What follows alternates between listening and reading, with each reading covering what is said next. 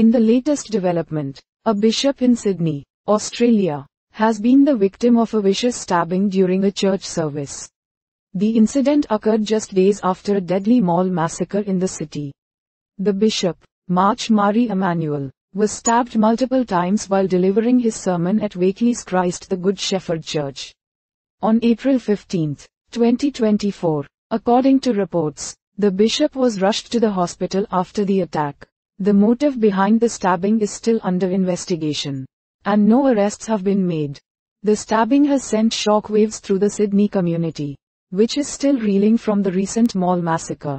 The attack has raised concerns about the safety of religious leaders in the rising tide of violence in Australia. The incident has also brought renewed attention to the issue of mental health in the country.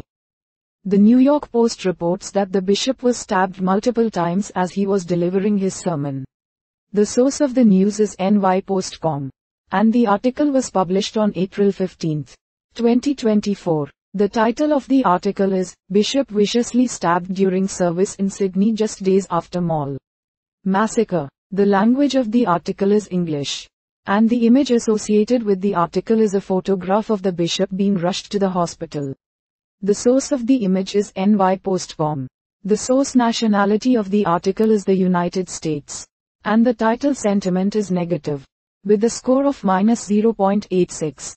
The summary of the article provides a brief overview of the incident and mentions that the bishop was speaking at Wakely's Christ the Good Shepherd Church at the time of the attack.